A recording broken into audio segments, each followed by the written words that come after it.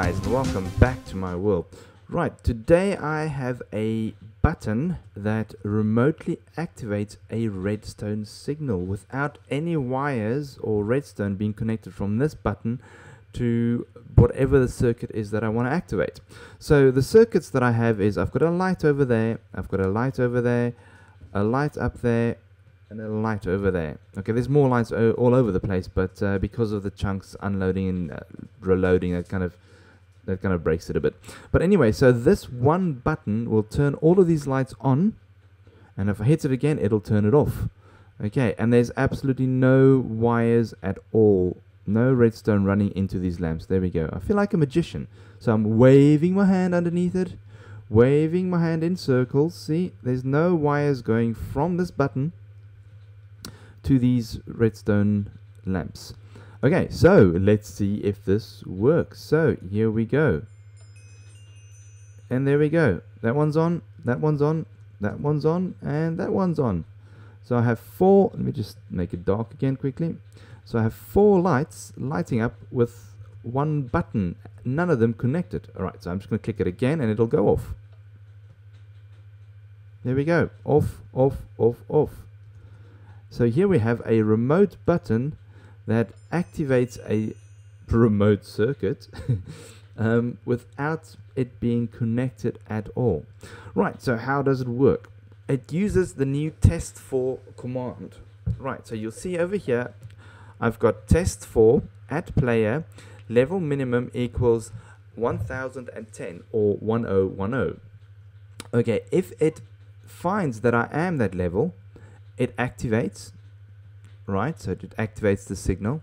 The signal runs into this command block, which then removes 10,000 levels from me. So in effect, just clears my XP totally, and then locks this command block. Okay, so if I have that amount of XP, it locks it. So you'll see it working here now because I do have it. So there we go. Okay, so it now removed the 1010 from me and it locked it, so that one couldn't fire.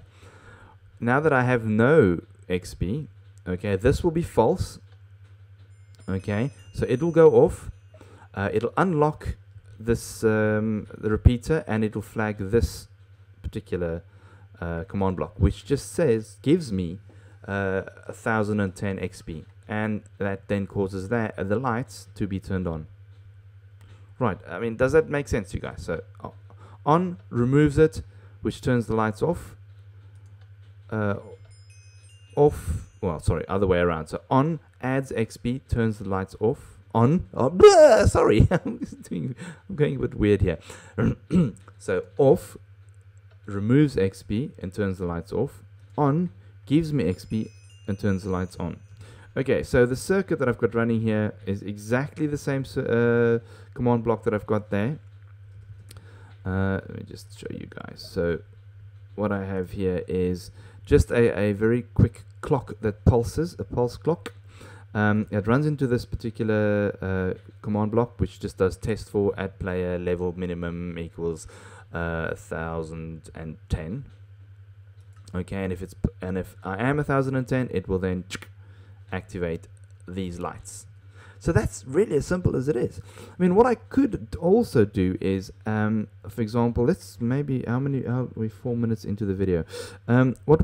You could always do is, for example, change that light activates on 2010, that light activates at 3010, that light activates at 4010, and then have 4 buttons so that you could individually turn on and off each one of these lights.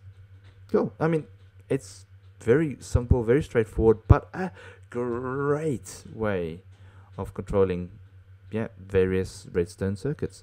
Cool, guys, thanks for watching, and yeah, there's a lot more of these coming. So yeah, I will check you all later.